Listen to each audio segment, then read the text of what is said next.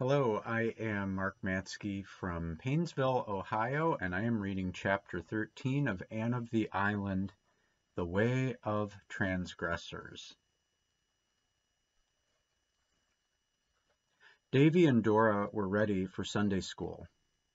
They were going alone, which did not often happen, for Mrs. Lynde always attended Sunday school. But Mrs. Lynde had twisted her ankle and was lame, so she was staying home this morning. The twins were also to represent the family at church, for Anne had gone away the evening before to spend Sunday with friends in Carmody, and Marilla had one of her headaches. Davy came downstairs slowly. Dora was waiting in the hall for him, having been made ready by Mrs. Lynde. Davy had attended to his own preparations. He had a cent in his pocket for the Sunday school collection and a 5-cent piece for the church collection. He carried his Bible in one hand and his Sunday school quarterly in the other. He knew his lesson and his golden text and his catechism question perfectly. Had he not studied them, perforce, in Mrs. Lynde's kitchen all last Sunday afternoon? Davy, therefore, should have been in a placid frame of mind. As a matter of fact, despite text and catechism, he was inwardly as a ravening wolf. Mrs. Lynde limped out of her kitchen as he joined Dora. "Are you clean?" she demanded severely. "Yes, all of me that shows," Davy answered with a defiant scowl. Mrs. Rachel sighed. She had her suspicions about Davy's neck and ears, but she knew that if she attempted to make a personal examination, Davy would likely take to his heels, and she could not pursue him today. "Well, be sure you behave yourselves," she warned them. "Don't walk in the dust. Don't stop in the porch to talk to the other children. Don't squirm or wiggle in your places. Don't forget the golden text. Don't lose your collection or forget to put it in. Don't whisper at prayer time, and don't forget to pay attention to the sermon." Davy deigned no response. He marched away down the lane, followed by the meek Dora, but his soul seethed within him. Davy had suffered, or thought he had suffered, many things at the hands and tongue of Mrs. Rachel Lynde since she had come to Green Gables, for Mrs. Lynde could not live with anybody, whether they were 9 or 90, without trying to bring them up properly.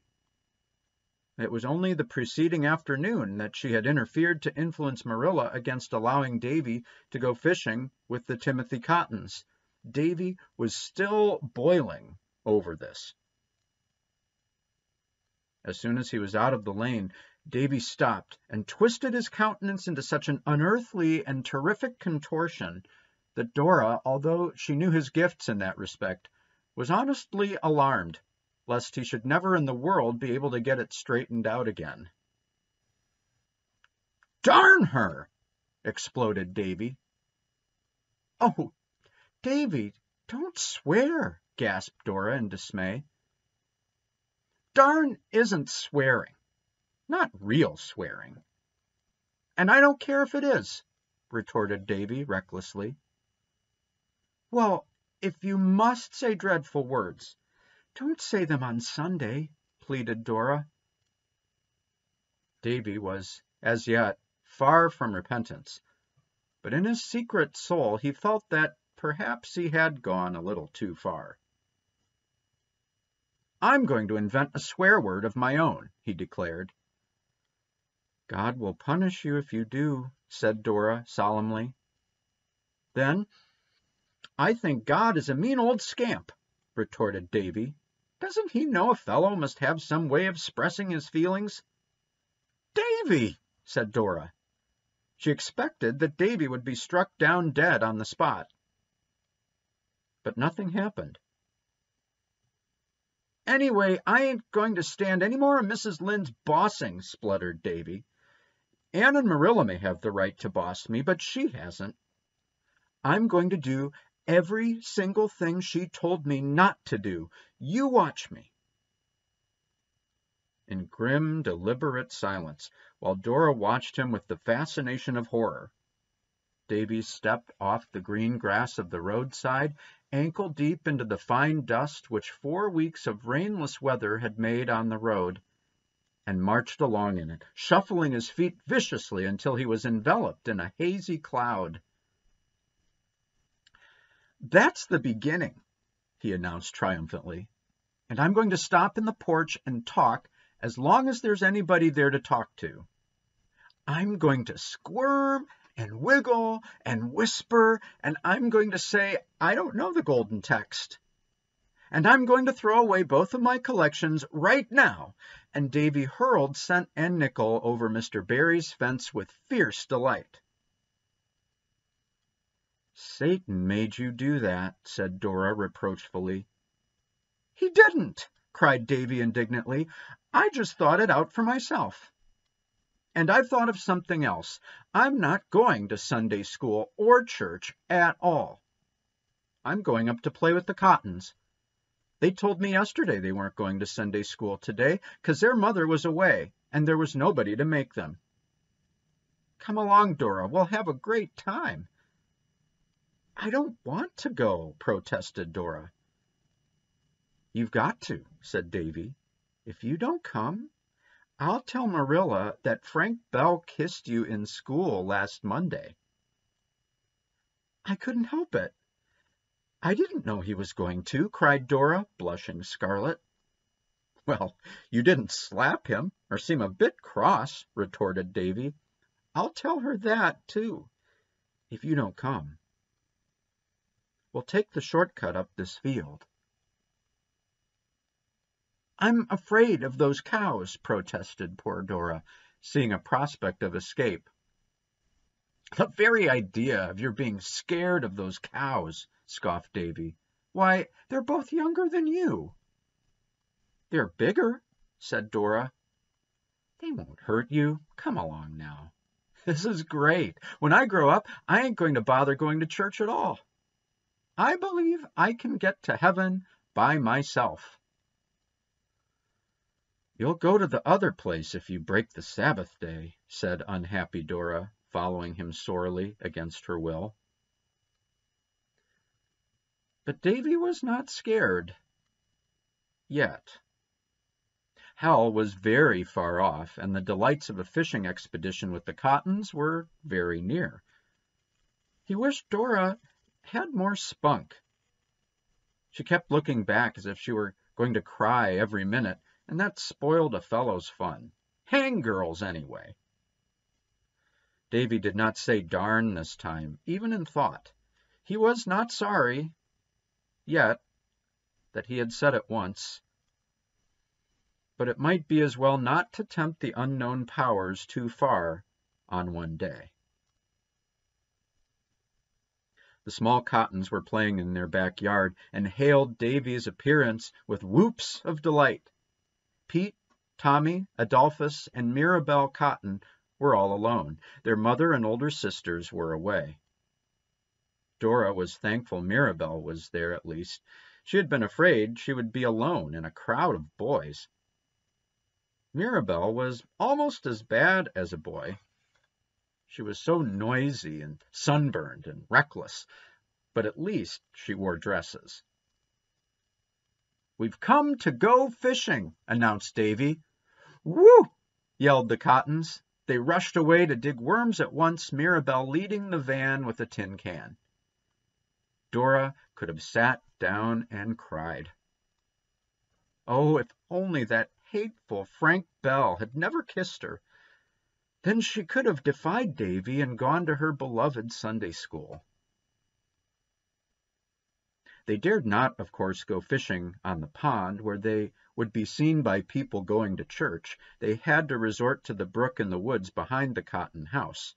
But it was full of trout, and they had a glorious time that morning. At least the Cottons certainly had, and Davy seemed to have it. Not being entirely bereft of prudence, he had discarded boots and stockings and borrowed Tommy Cotton's overalls. thus accoutered, bog and marsh and undergrowth had no terrors for him. Dora was frankly and manifestly miserable.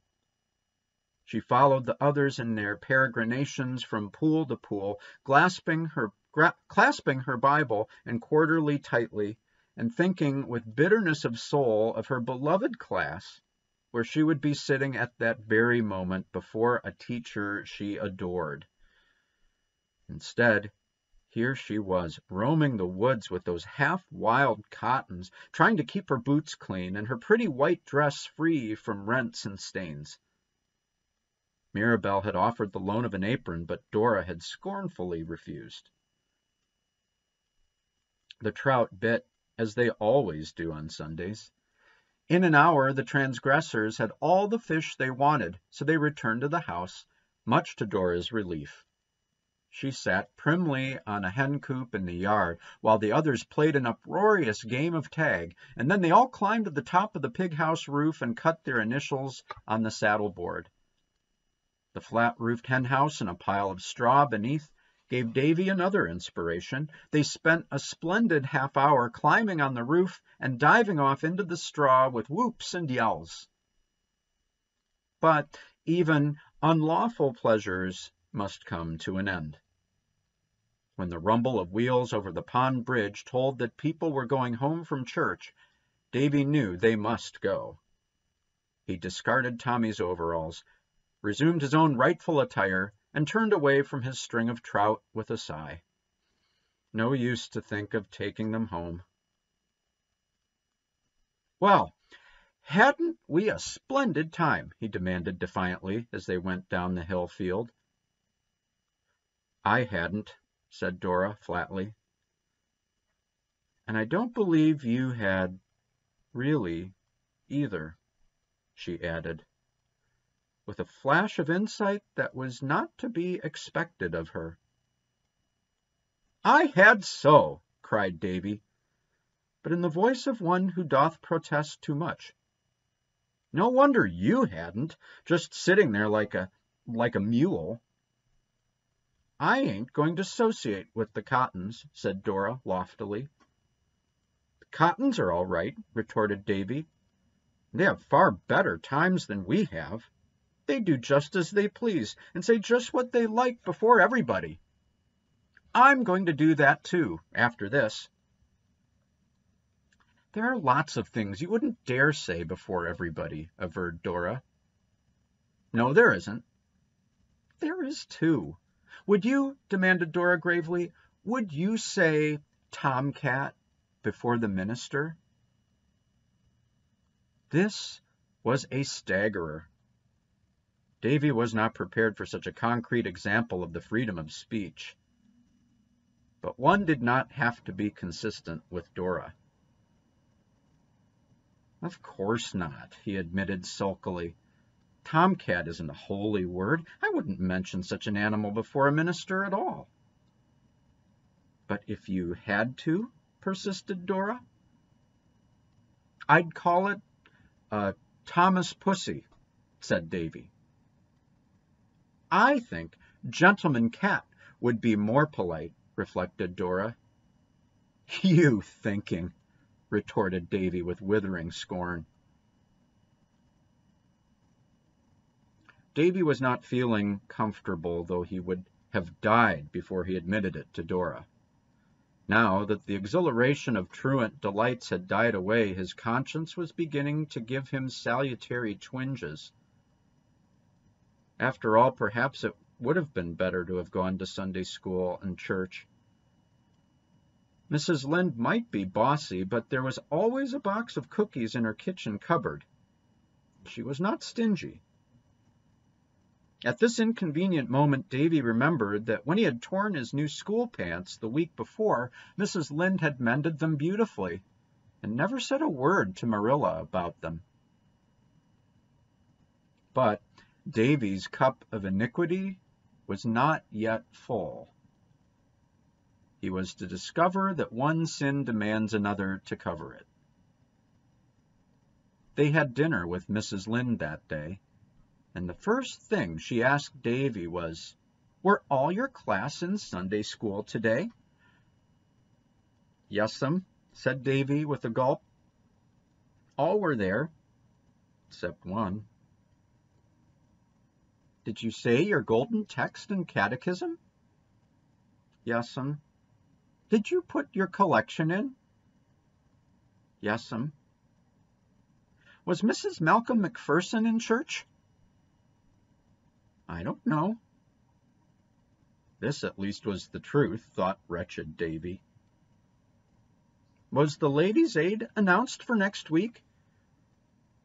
Yes'm, quakingly. Was prayer meeting? I don't know. You should know. You should listen more attentively to the announcements. What was Mr. Harvey's text? Davy took a frantic gulp of water and swallowed it, and the last protest of conscience together. He glibly recited an old golden text learned several weeks ago. Fortunately, Mrs. Lynde now stopped questioning him.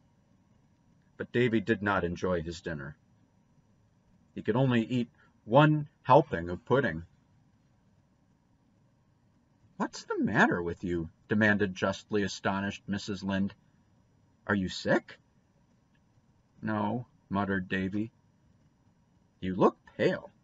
You'd better keep out of the sun this afternoon, admonished Mrs. Lynde.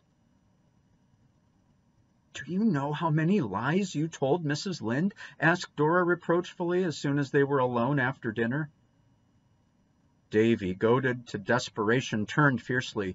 I don't know, and I don't care, he said. You just shut up, Dora Keith. Then poor Davy betook himself to a secluded retreat behind the woodpile to think over the way of transgressors. Green Gables was wrapped in darkness and silence when Anne reached home. She lost no time going to bed, for she was very tired and sleepy. There had been several Avonlea jollifications the preceding week involving rather late hours. Anne's head was hardly on her pillow before she was half asleep, but just then her door was softly opened and a pleading voice said, Anne? Anne sat up drowsily. Davy, is that you? What is the matter? A white-clad figure flung itself across the floor and onto the bed. Anne, sobbed Davy, getting his arms about her neck, I'm awful glad you're home. I couldn't go to sleep till I told somebody. Told somebody what? How miserable I am. Why are you miserable, dear? 'Cause I was so bad today, Anne. Oh, I was awful bad. Badder than I've ever been yet. What did you do? Oh, I'm afraid to tell you. You'll never like me again, Anne. I couldn't say my prayers tonight. I couldn't tell God what I'd done. I was ashamed of him, have him know. But he knew anyway, Davy. That's what Dora said. But I thought perhaps he mightn't have noticed just at the time. Anyway, I'd rather tell you first. What is it you did? Out it all came in a rush. I run away from Sunday school and went fishing with the Cottons, and I told ever so many whoppers to Mrs. Lynde. Oh, most half a dozen, and I said a swear word, Anne, a pretty near swear word anyhow, and I called God names. There was a silence. Davy didn't know what to make of it. Was Anne so shocked that she never would speak to him again? Anne, what are you going to do to me? He whispered. Nothing, dear.